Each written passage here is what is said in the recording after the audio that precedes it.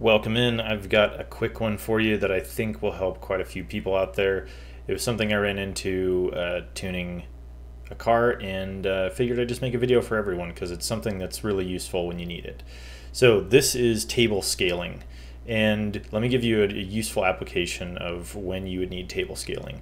So for example, if you have a data log and you're trying to change the amount of fuel globally or in a certain area, so say everywhere where you have where you're above atmospheric, so you're in boost, if you wanted to change all of these globally just to get them closer to a target AFR, you can do that by table scaling by a percentage.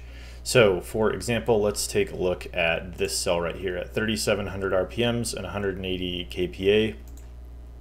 That's a 10.5 AFR. Now with the Megasquirt products scaling by 8%, so if you take 8% fuel out, that's about 1 AFR. So on this particular cell in the fuel table, if we took out 8%, that would give us an 11.5 air-fuel ratio. So for example, since that's what we're trying to aim for, in this area they're all kind of similar, we want to be right there in that 11.8, 11.5 air-fuel ratio. This will globally get us closer. Same with down here. We would rather be close to like a 14, 14.5 in these areas, and so on.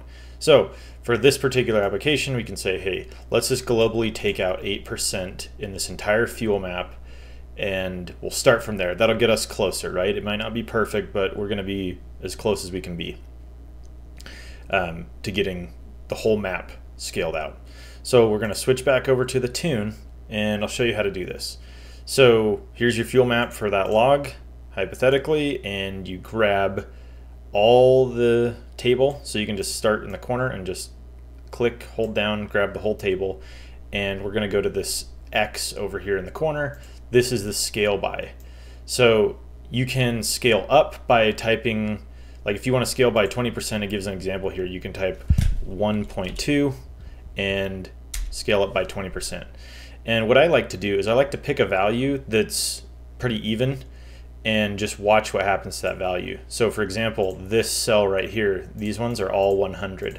So it's pretty easy to watch that and think, okay, well, what's 20% of 100? Well, it's 20. So if we make that change again, boom, you can see it's at 120. So that was scaling by 20%. Now in our case, we don't want to add fuel. That would be adding fuel. We want to reduce fuel. We want to take fuel out of this. So we're going to highlight it, like we said. We're going to go here, and we're going to type 0.92.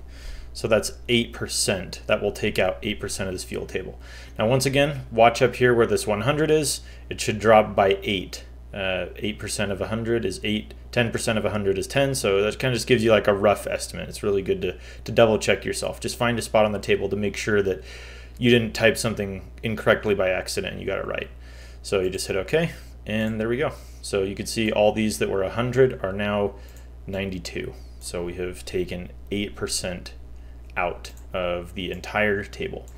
And if you hover over it, it'll usually tell you beginning value. See that, how it says 72? Or over here we go to beginning value 100, and then you can do some quick math if you want, or use a percentage calculator if you're not good off the cuff. You can just find out real quick just to make sure that you're on point with that.